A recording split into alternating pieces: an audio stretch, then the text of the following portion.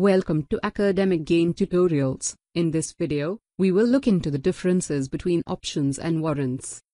Options and warrants are two derivatives traded in the exchange that give an option to the investor to buy the stock at a predetermined price and date.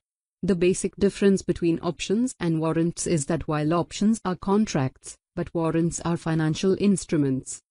So, let's look into the basic differences between options and warrants in a tabular form.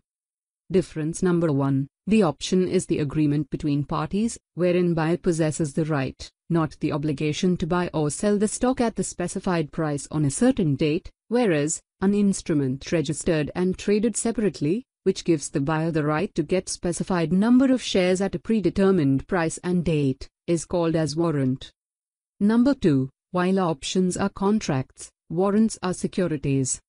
Number 3. Options are highly standardized. In essence, they need to adhere to the rules concerning the maturity, duration, size of the contract, exercise price and trading unit. However, warrants are flexible in nature.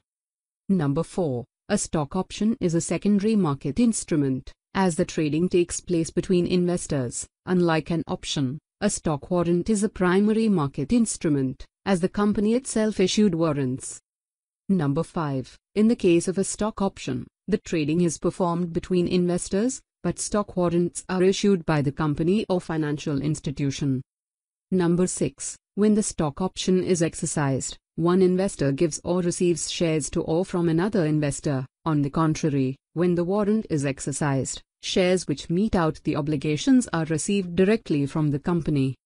And, difference number 7. The underlying tradable asset for options is bonds, indices and domestic shares. Conversely, the underlying tradable asset for warrants are currencies, international shares. By and large, both the financial derivatives are essential tools for business that allows the investor to invest in stock without holding the security. One has to be very cautious while dealing with warrants, as these are highly speculative and leveraged instruments. In contrast, investing in option involves less risk, high growth potential, with the limited capital requirement. So, these are the differences between options and warrants. If this lecture was helpful, give it a thumbs up and subscribe to the channel. Thank you.